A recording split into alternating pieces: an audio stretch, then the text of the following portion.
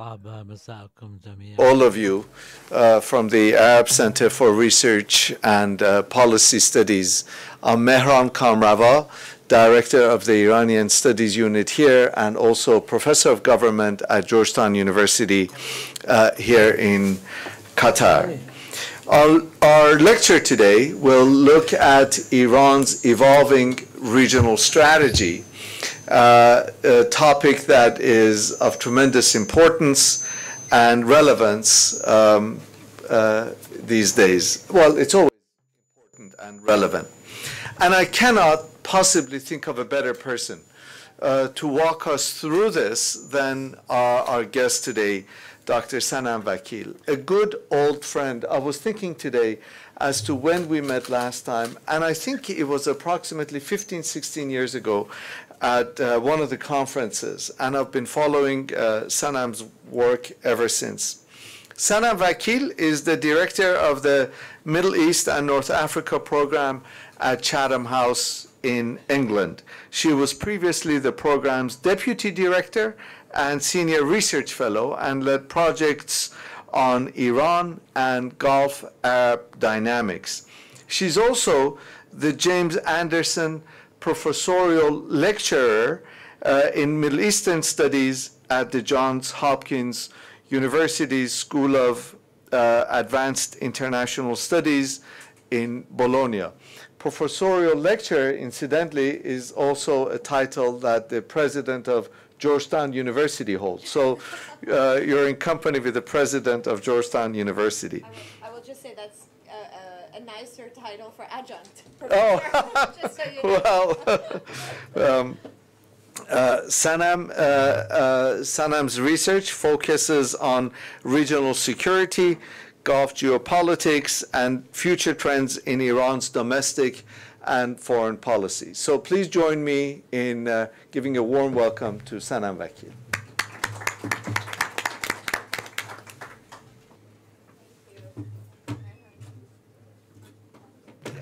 Thank you so much, Mehran John. It's such a real pleasure to be here, and an honor to be invited by Dr. Kamrava, who I have admired his work. I've been a student for many years. I think that we're very privileged as academics and analysts to have such a wealth of scholarship in the field of Iran, Middle East, Gulf studies, and I have to say that Dr. Kamrava is one of those that I hold on a very high mantle. So I'm very pleased to be here. Thank you to you and to the Doha Institute for having me. And of course, you're quite right. It's a timely discussion to be thinking about Iran, but for those of us that look at Iran, it's always timely. And I look forward to the day when it's not timely. So I wonder if that will ever happen. I have prepared some slides and we'll be discussing sort of trends that we have sort of observed in project work at Chatham House that looks at how Iran is adapting as a state and shifting its sort of regional approach. This is work that builds on key informant interviews, workshops, conversations that we hold under the very famous Chatham House rule. It's work that is evolving and, of course, doesn't fully capture the shifts that we've seen in the region since October 7th, the tragic events and the horrific war that we're seeing play out today in Gaza. But my aim is to really explore how Iran reacts and adapts to the changing regional landscape, not to necessarily be predictive, but to help us think about Iran as a state actor, but also maybe look inside the state to try to understand its threat perceptions and its tactics as well. A lot of our work, of course, builds on the scholarship of many myriad of academics and scholars that are contributing to the field of Iranian studies. I think that, again, we are really privileged to have some fantastic analysts and scholars out there constantly thinking and producing work on Iran. So I'm happy to be part of the community of Iran scholars, and of course it's great to see so many people here in the room today. Sorry. How do I move the slides? Sorry.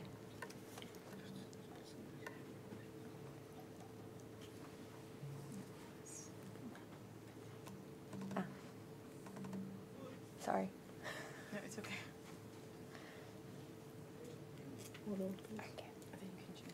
Okay, perfect. Just to sort of set the scene, and this is, of course, what the region very much looked like prior to October 7th, I think we should consider the landscape in the region prior to the war, and reflect on the fact that regional states across the Middle East were engaging in a reset, as has been described by many analysts and academics, myself included.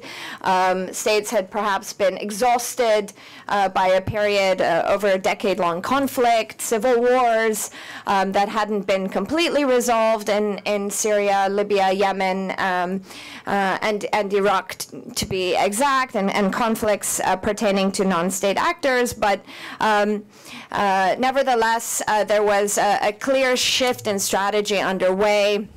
Efforts were made to restore diplomatic ties across the GCC. We saw Turkey renew relationships with the UAE and Saudi Arabia.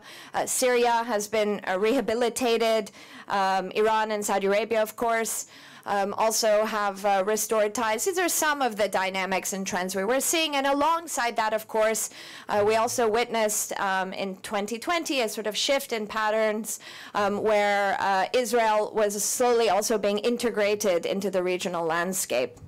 Much of these shifts have been perhaps driven by concerns about the U.S. And its role in the region as a traditional security guarantor. That shifts in the U.S. have been underway now for at least 3 U.S. administrations, where there have been sort of domestic priorities overtaking regional influence and regional commitments to the region.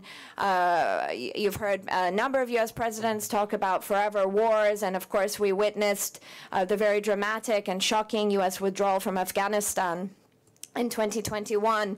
And these shifting U.S. commitments, of course, has caused alarm and anxiety in parts of the region. But of course, in Iran, for example, the deprioritization of the U.S. commitments to the region is seen perhaps in a different light, and perhaps in a more positive light. Additionally, of course, let's not forget, we went through COVID. We don't talk about it anymore, but it was a profound period, a difficult period globally, and it was a difficult period for the region, with stark lockdowns, high death tolls. And coming out of COVID, it became clear that regional states from Turkey to Iran to the Gulf were recommitting and prioritizing their domestic economies. And so there was some rethinking taking place in the region that economic revitalization should be tied to perhaps greater regional diplomacy, and if not, regional integration. Beyond that, of course, at a macro or more global scale, we have seen increased tensions between the United States and China very overtly over 2 U.S. administrations, and specifically, of course, the Russian invasion of Ukraine has also exposed tensions and vulnerabilities at the geopolitical level. That has perhaps reduced bandwidth and has had other knock-on consequences. But these shifts have very much impacted the Middle Eastern landscape. Of course, this landscape is fluid and evolving, but you know, these trends, I think, come together and we could be, you know, sort of in the middle of shifts pertaining to the role and relevance of external players in the Middle East and the empowerment of regional states and regional actors in managing Middle Eastern security. Might be too early to make those predictions, but you know, these are some of the dynamics that I see underway. And when we think about Iran in particular, and this is sort of an amalgamation of Iran's security priorities over a 45-year period, the Islamic Republic of Iran is coming up and celebrating its 45th birthday. And there are certain consistencies in Iran's regional security priorities and threat perceptions, and of course others are fluctuating. But mainly, the primary motivation of the Islamic Republic is regime survival, and to maintain the cohesion and unity of the regime. The system, the political establishment, focuses on its security and stability above all. I think understanding and digesting that is of huge importance, particularly in the context of the past 110 days and the war, where many people sort of misinterpret or overestimate what Iran's motives and objectives are. Iran is primarily driven by its own self-preservation. The system is, these are its goals. And so putting that number one and understanding how important that is can help explain how and when and why Iran maneuvers. As part of that goal, of course, Iran seeks to transfer or push its threats as far away from its borders and its territory. This is a strategy of, or pursuit of strategic depth that Iran has developed through a number of asymmetrical investments. These investments today are bearing fruit, and we've watched the axis of resistance develop into what could be more of a transnational regional force. I'll come back to that in a bit. But this forward defense strategy is very much designed to provide Iran with low-cost power projection and deterrence. It's important to remember that Iran does not have a conventional military force, and so its investment in asymmetrical deterrence capability helps Iran manage in a defensive way, and it sees itself in a defensive way in the region, although it behaves in an offensive way as a state that has to project power abroad in order to protect its security back home. Beyond that, Iran, through this policy, but also through direct diplomacy and bilateral relations, it tries to expand its base of support around the region. For 45 years, Iran has been uncomfortable with its geography, and I think its neighbors have been uncomfortable with Iran's geography. Today, we might be in a place where everyone has accepted that nobody is up and moving countries or moving to other parts of the world, and we're seeing a different dynamic and tone about engagement and diplomacy and dialogue as being very important to managing threats and managing relations. But Iran has conventionally seen itself as isolated. Isolated, of course, because it is, by its own perceived threats, threats being primarily the United States above all. Second, of course, Israel's posture and presence in the region. The Iranian academic Nasser Hadian also says regional chaos is a threat for Iran, and so Iran tries to manage those regional shifting dynamics. And of course, Iran is very much driven by the presence of terror groups in the region that have risen and pushed back against Iran's influence across the Middle East. And we have seen as recently as January 3rd, ISIS-backed terrorist attacks in Kerman, so within Iran, striking not Iran in its areas of influence abroad, but inside Iran. And so that in itself highlights a threat for the Islamic Republic.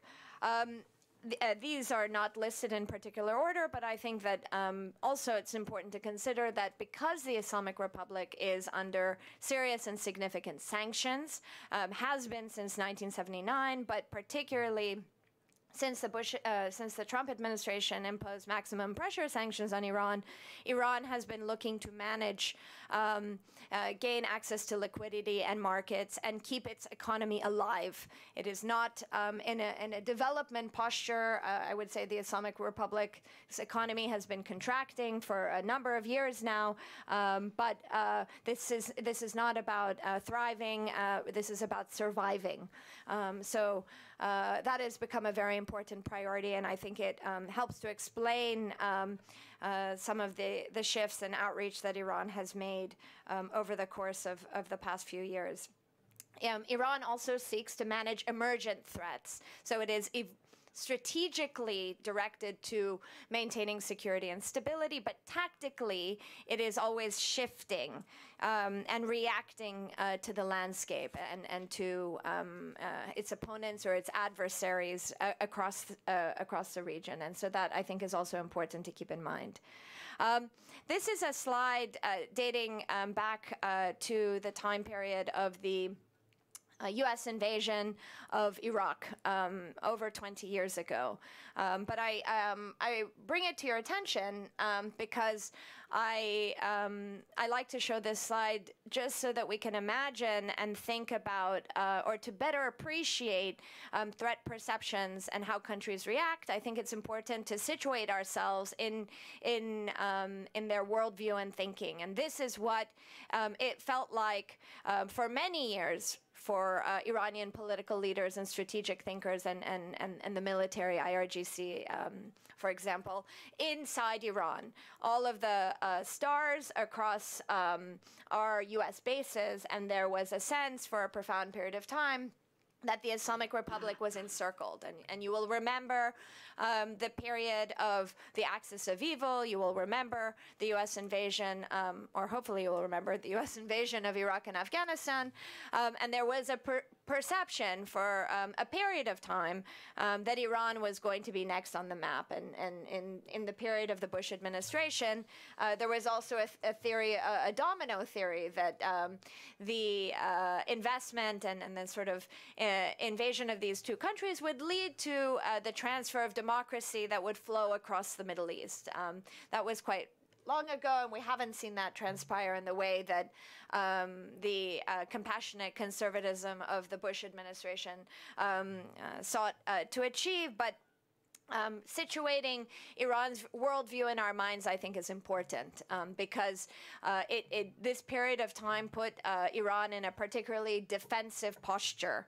And I think Iran, reacting to the environment, adjusted during this period of time how it operated, and it led to actually what I would describe a period of growth for Iran. Immediately, of course, the U.S. invasion in 2003, there was a period of weakness, and that period of weakness, we might say, lasted from 2003 to circa 2006, when you might remember there was a war for 34 days between Israel and Lebanon.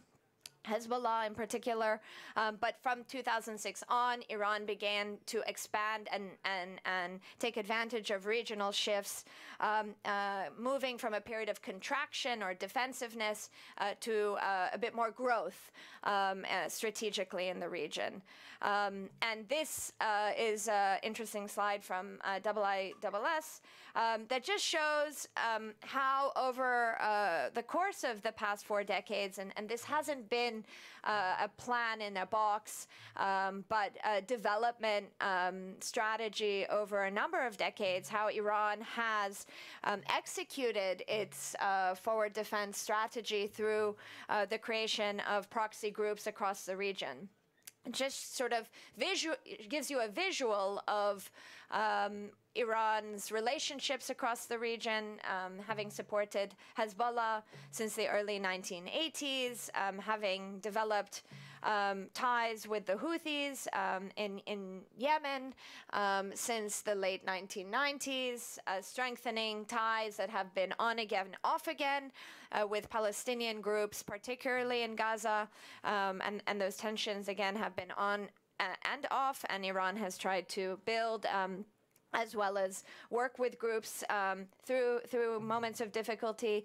It has had long-time relations with the Syrian regime, dating back to the 1970s, but particularly during the period of the Arab Spring in 2011, Iran extended itself and came to the defense of Bashar al-Assad during the period of civil dissent, and used that period to entrench itself also in Syria.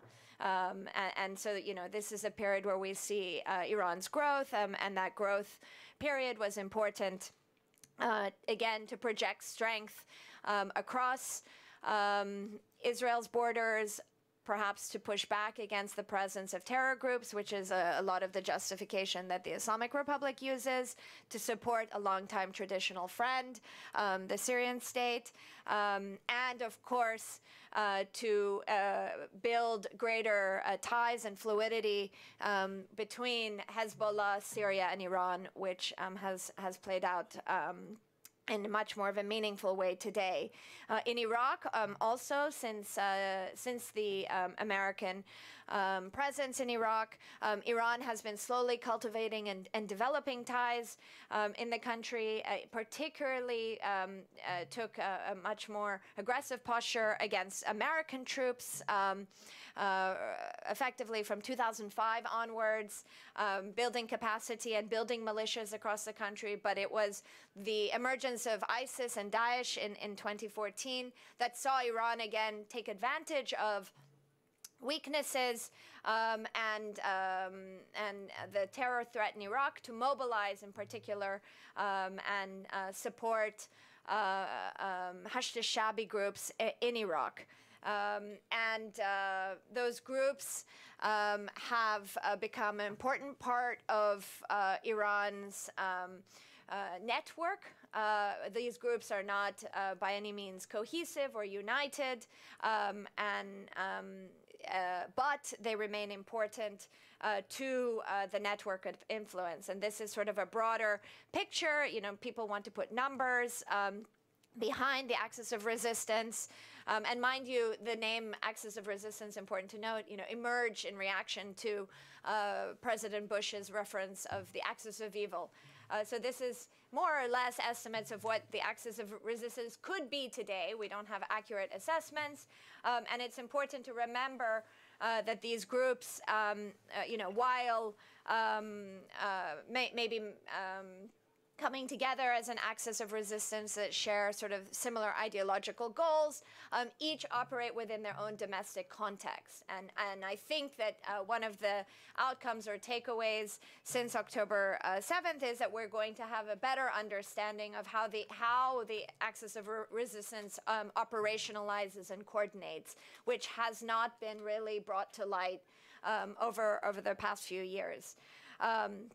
But it's very important to understand, because the axis has not just ideational configuration and alignment, obviously also military capabilities, but they also share and train each other, share information on soft wars, promote each other's narratives on social media, and of course share capabilities and train. And so it's important to see how the axis will operationalize going forward. This is just one more graphic again to show you the presence of these groups now today. We can see the sort of geographic significance of their positioning. Posture on the Straits of Hormuz, obviously on the Bab el-Mandeb and the Red Sea, and this looks very strategic, doesn't it? It looks like there was a grand plan, but I would argue that there wasn't. Again, there have been periods of growth and contraction that Iran has taken advantage of. We are in an interesting period where we'll see if this strategy will hold. So back to sort of the periods of growth and contraction. there was a period of growth that I explained where Iran invested in its forward defense strategy with greater rigor, and this was very much led by the leadership of Qasem Soleimani, who I think much to his own dismay was outed by the New Yorker writer Dexter Filkins, who called him the shadow commander, and everyone began to pay attention to who he was. And Qasem Soleimani very much managed the network in a personal way. He had personal relationships, and he used those personal relationships to sort of push groups around, and it seemed much more of a command and control structure. But, of course, while Iran looks like, again, it's strategic, Iran was very much reacting to events in the region. And there was a period, I think, after these investments that Iran began to experience a number of setbacks across the Middle East. And these setbacks are important to understand because through this period of time, while Iran was investing in its defensive strategic posture, it was also trying to push the U.S. Out of Iraq and Afghanistan. It was also, at the same time, negotiating the JCPOA. And after over a 10-year period of engagement and thinking that sanctions relief was going to come to Iran, Iran felt like it was in a position of strength. But you will remember that, again, a number of things happened. In 2018, President Trump announced the U.S. withdrawal from the JCPOA, and of course, that resulted in maximum pressure sanctions and the complete disconnect of the Iranian economy from European investment, and this has had long-term consequences for the Islamic Republic that thought it could open its economy and encourage investment from Europe over time. Secondly, of course, again, the U.S. has continued to shift its priorities, which I've already discussed, and this has opened space for Iran to exploit in maybe asserting itself more boldly with its neighbors. You will remember that in 2019 and 2020, Iran was much more aggressive in attacks in the Persian Gulf or on the high seas, also being behind attacks on Saudi oil facilities in Abqaiq, for example. So there was a period of heightened tension that also saw less responsiveness from the United States, and I think that was important in strategic calculations. We also saw a growing shift in Israel's greater regional integration through the Abraham Accords and the execution of Israel's octopus strategy, which saw Israel develop greater intelligence bases in Kurdistan, but also strengthen its ties with Azerbaijan. And through that period of time, Israel and Iran's shadow war was very much heating up. There was the killing of Iran's nuclear scientist, Mohsen Fakhrizadeh, in 2020. In fact, over this period, there were at least 10 assassinations, drone strikes, cyber attacks within Iran itself. So Iran had a sense that Israeli activism and the octopus strategy was pushing back against Iran's forward defense strategy as well. And then in the region, Iran not being the most productive or positive investor was having setbacks. There were protests against Iran's presence in Iraq and Lebanon, in particular in 2019 and 2020. And additionally, we should not forget that on January 3rd, 2020, Qasem Soleimani was assassinated and killed by the U.S. alongside Abu Mahdi al-Muhandis, who was also instrumental in managing the axis of resistance. And so we're quite of the belief, through a bit of the research that we've done, that all of those have led to a sort of new recalibration of Iran's priorities in the region, still very much directed to regime survival, security and stability. But since 2020, Iran has sort of shifted the management of the axis of resistance. It had new leadership under Esmail Ghani.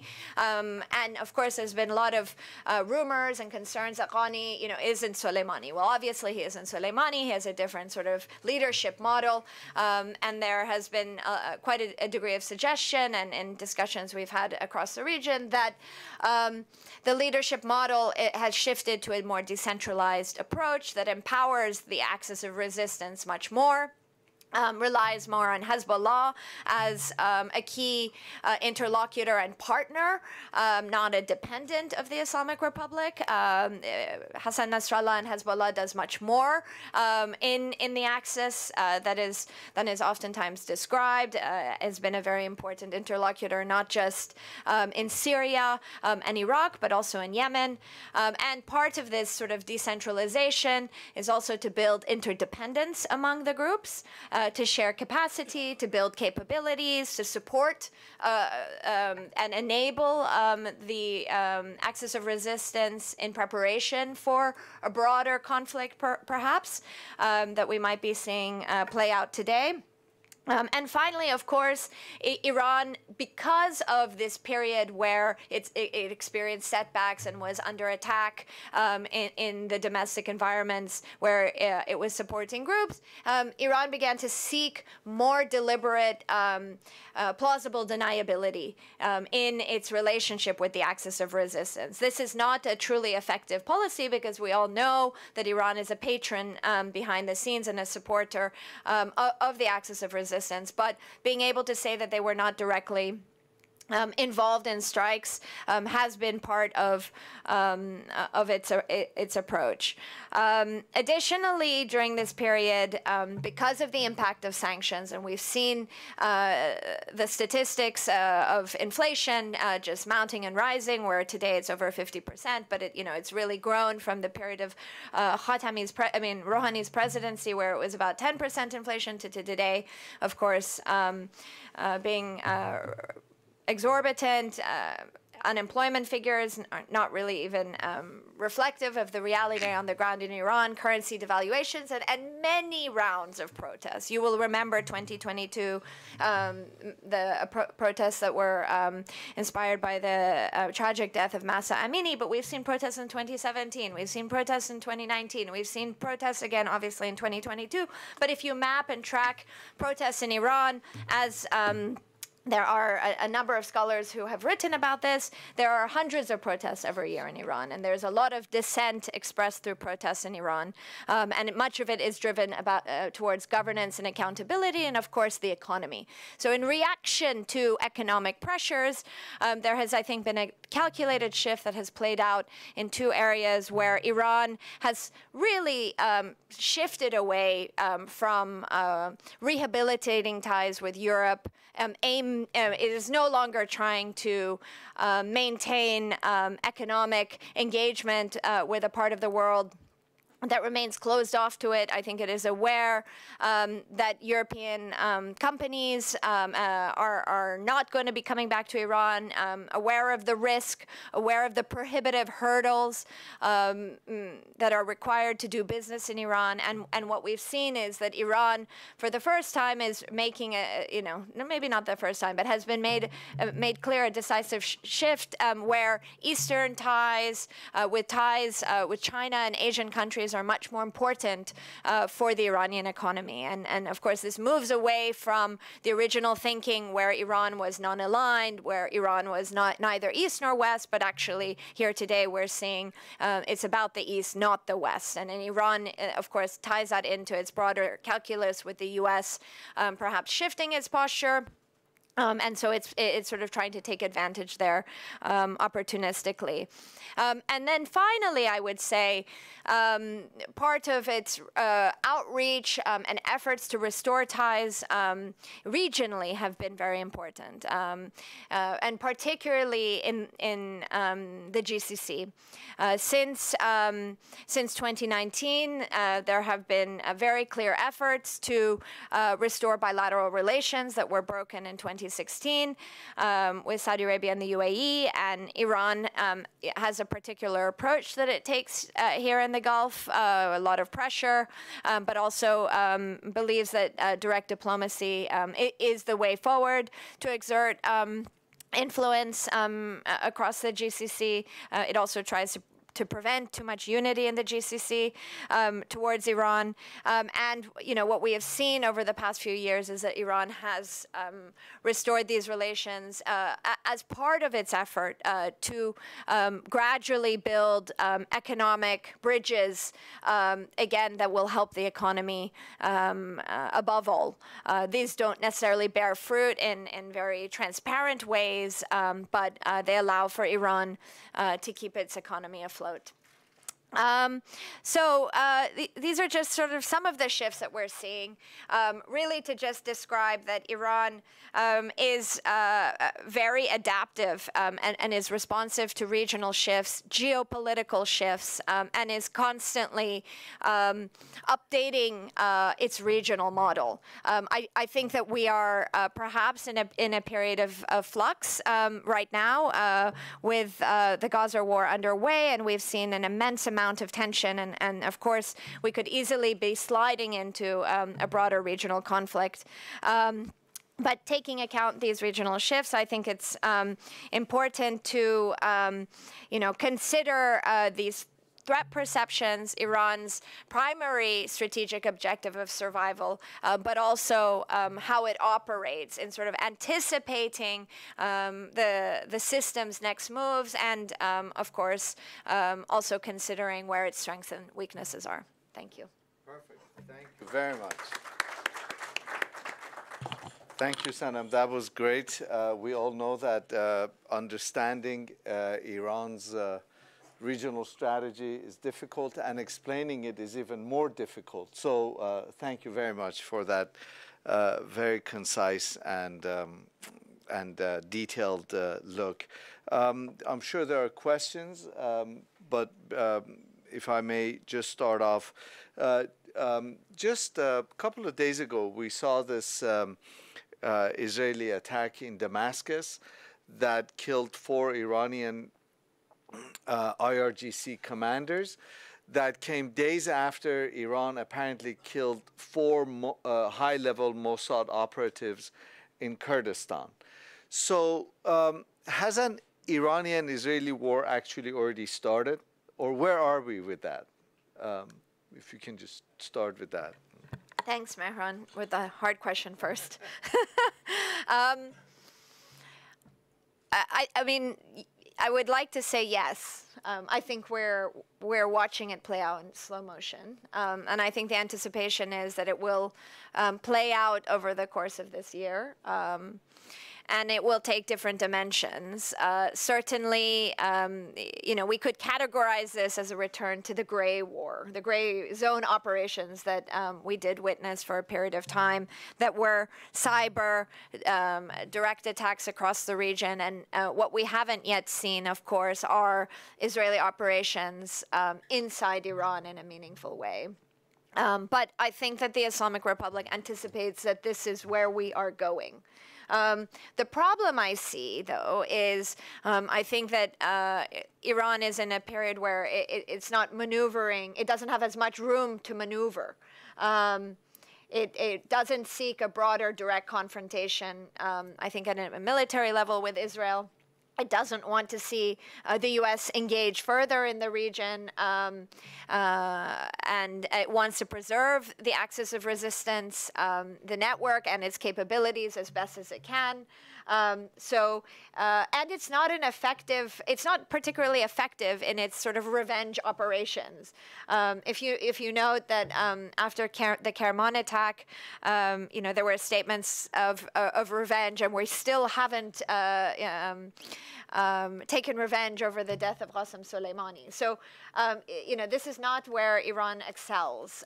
So I'm a bit worried that in this moment there will be quite a degree of miscalculation. And if you'll remember, just a few days ago, sorry, the days are blurring together now. When Iran hit Idlib, Erbil, and Pakistan in a 24-hour period, I think that was an alarming display of military activity that we haven't seen from the Islamic Republic. Normally, it sort of exports that kind of activity to other groups. Its direct involvement, supposedly to reinforce deterrence, I think sort of showcased a bit of alarming behavior that I think maybe shows it has less maneuverability than it would like. Thank you. Professor Fareha? Thank you, and thanks, Mehran, for asking my first question. So here is my second question. My second question is on Gaza. And in particular, how far Iran is going to go with this strategy on Gaza. Even my question particularly about a threshold, if we reach it in the coming months, of possibly seeing Hamas being removed as one of the axis of resistance in Gaza. If we reach that threshold, as the Israeli government insists that this is going to be the ultimate and only and sole objective there, are we going to see a larger Iranian or a shift in Iranian or an evolving or an adapting strategy from Iran?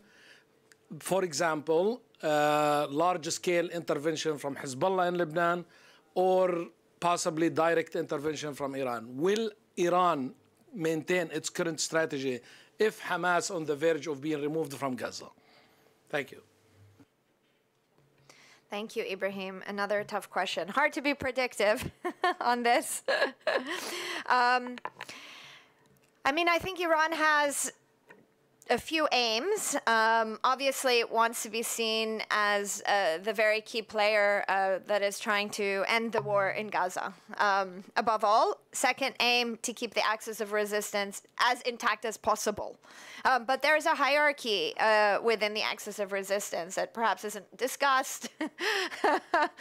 And I don't think Hezbollah is the most important partner, and I think the key relationship for Iran. I don't know if it would mobilize to protect Hezbollah, and in fact, I would struggle to think it would. However, I don't think it would mobilize militarily to protect Hamas. I think Iran's strategy, of course, is to try to preserve Hamas's network for as long as possible. I think the key is, though, Iran operates on a network basis. It's also quite individual in how it maintains relationships. So it will cultivate the network again, even if Israel achieves its war aims and eradicates 30,000 members of Hamas. Iran anticipates that there will still be enough support, or there will be opportunities for Iran to build back some of that resistance network over time. But I think certainly the calculation is to find a way to bring Hezbollah into whatever comes next in the Palestinian process, if we can imagine what that will look like. I struggle to see Iran directly engaging in a military way for any members of the group, potentially Hezbollah. Its primary motivation remains Iran. Thank you. Dr. Aisha? Thank you for your lecture. And this is not a question or rather comment. And if you agree with me, if you agree to let me disagree with your reading of the recent attacks, triple attacks of Iran in the region, you see as if as it's an evidence of Iran not having a room for maneuver or an alarming behavior, and I see it rather another sign of the assertiveness of Iran. In fact, this is the first time that Iran would strike 3 countries with drones and missiles in 24 hours and claim responsibility for it. So this is a different reading. And I link it to also probably this is what I see is missing in the lecture, in the link between the regional strategy and the international ones. Recently, we've seen since last year, since the China brokered deal or rapprochement with Saudi Arabia, it gave Iran more assertiveness, and also you can add to that the BRICS induction last year, and the last one, which is ongoing right now, I think is a very important move, which is the new treaty that Iran is preparing to sign with Russia. So if you link this element together, I think what happened recently, the so-called counter-terrorist attacks, were rather a major sign that Iran might be able actually to face any threat militarily in the region and beyond. Thank you. Thank you. I want to ask Dr. Kamrava for his opinion on this, actually, also, if you don't mind. But let me just say, I appreciate that you see Iran as very confident. I think much of it is how you see Iran. Probably there's bias to my work. I am Iranian born, and I also see Iran's domestic dynamics as feeding into its approach in the region. I don't see Iran as approaching its regional politics from a position of strength. I see Iran approaching its regional activities in a defensive posture, and it looks like a victor, but it looks right now to me that Iran is tactically defensive, and it might survive this. In fact, Iran always gets lucky, and it's opportunistic, and it builds its network from below, so it could always recapitalize it. But it survives on the back of opportunities and weaknesses in the region or geopolitically, not because of its own operations, and so that's the sort of different prism of analysis that I bring to my thinking of Iran. I also don't see China's role in brokering the deal with Iran and Saudi as inconsequential. Despite the importance of China there as an arbiter, or as the Saudi government would like to see, sort of a underwriter of the deal, I don't think China is going to assert itself too much against Iran. It operates within a very narrow reading of its own interests. It continues to still be a beneficiary of the U.S. presence in the region. It doesn't want to disrupt the order in the region because it's a beneficiary of the order. You know, we might be moving to multipolarity, and Iran is certainly trying to encourage that through its BRICS engagement and SCO engagement and other alignments in the region. But I think these are, again, much more defensive and not really productive investments. But Mehran, may I bring you into the conversation on this? How do you see Iran these days? Thank you. I feel thoroughly unqualified to comment on this, but I fully expected, Dr. Aisha, Iran to hit back at bases in Iraq and in Syria. That, following what happened in Kerman, it would be a textbook example of Iranian behavior. But I was completely surprised when Iran hit Pakistan. And so one of the first things I did was to reach out to people who I believe know a lot more than I do. And a couple of things kind of stuck in my mind that I'll just share with you. A couple of preliminary thoughts stuck in my mind. One is that Iran's hit on Pakistan was one school of thought, I think, in Iran, is that it was decided already. I just finished a study, incidentally, I should preface by saying, I just finished a study on Iran's neighborhood policy and Iran good neighborly policy. And Iran always holds up its relations with Pakistan as a prime example of good neighborly relations. And in the, not in the week, but in the days before the Iranian attack on the outpost in Pakistan, a number of Pakistani high-level officials, cabinet ministers actually, were in Tehran and they were deciding. So I naturally asked, what's going on? What are Iran's calculations? Two thoughts stood out. One is that this was already decided between Iran and Pakistan that Iran would hit this base in Sistan, in Pakistani Baluchistan, and Pakistan would hit the base in Iran's Sistan and Baluchistan. But Pakistan got really upset when Iran publicly announced it. It was not supposed to have been announced. That's one school of thought. The other school of thought is that this is a classic case of what in Iran is known as the duality between diplomacy and military. Actually, in Iran, they call it Maidan, which is the field, diplomacy and military field, between Iran's foreign policy and the IRGC being in charge of security policy. And they didn't quite get the timing straight, and then Pakistan had to hit back and they just had to do something for domestic political purposes.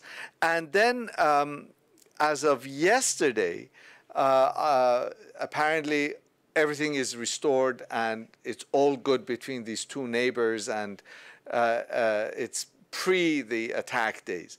So there are different schools of thought as to why, but I don't think anybody, at least those who I think know more than I do, see this as a demonstration of Iran's belligerence and overconfidence. They see it as either a product of internal jockeying for position and influence, or a predetermined strike that somehow went awry because somebody in the IRGC decided they wanted to brag about it, and then it forced Pakistan's hand. I'll just add that buying into the argument that maybe it was pre-planned, there were a number of IRGC that were killed in Baluchistan just before Christmas. Right, absolutely. And that would sort of lend to that argument that they were going to respond anyway to make it clear. Yeah, yeah. Thank you. Hello, thank you for your lecture. Regarding, as you were saying, the popular sentiment against Iran domestically, they've squashed a lot of protests, as we've seen over the past year. If this were to expand into a broader regional conflict and Iran is being targeted directly then by Israel and America, et cetera, how would it survive domestically among the population? How would the people react? Is there any chance of sort of that kind of uprising against the government at this point?